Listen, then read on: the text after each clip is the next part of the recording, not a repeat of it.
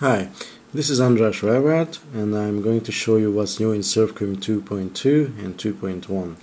We just launched SurfCube, and as you can see, we had quite a lot of tabs open in our last session. In SurfCube 2.0, this would have made the application unresponsive for quite a few seconds at startup, but not with SurfCube 2.2. Now these tabs are only loading as they are needed, and this means that the overall startup time is much better when there are a lot of tabs open. Speaking of tabs, tabs now work in landscape mode properly, so you have ample space for them. And we also have some new features: close others and close all. So if I just press close others, you can see all the other tabs are closed and the current tab remains open. Another new feature that we have is a new settings page design.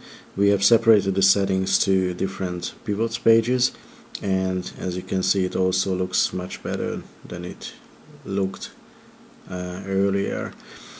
A new feature is sharing via Twitter. You can see my username there. Let's just go and open up wmpoweruser.com. Here it is, and what we can do right now is tap on any link, and then you can see there is a sorry, that was a long tap, and you can see there is a different possibilities for opening the page in Internet Explorer, sharing the page on Twitter, or doing the same for a link. And you can also open a link in a new tab or a background tab from here, just like you could in 2.0. So if I just pressed share via Twitter, it automatically shortens the URL with bit.ly, and there's the tweet text. If I press send, then it's gonna be shared, and of course the text can be edited as well. And the last feature is opening in Internet Explorer. So here's an article that has a YouTube video in it, and we currently don't yet support videos in SurfCube. So what you can do in the meantime is open up the link in Internet Explorer.